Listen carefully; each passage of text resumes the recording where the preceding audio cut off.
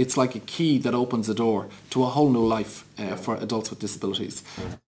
For me, supported employment is helping this individual to deal with their problems at work, mainly at work, and to help them get more, I would say, get more independent in regards to employment.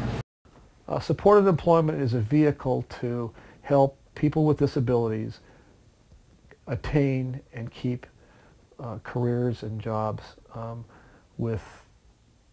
so that they can be part of the normal society.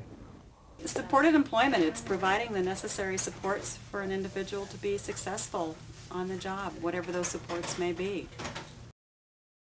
Supported employment, real jobs, real people, real lives. That's it. Supported employment is a bridge. It's a bridge for people with disabilities. It's a bridge for employers. It's a bridge for the parents of people with disabilities. I think it is a very valuable development.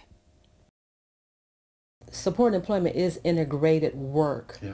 It's an opportunity for the consumer to be out there with all types of people, to learn from them, and they learn from our people.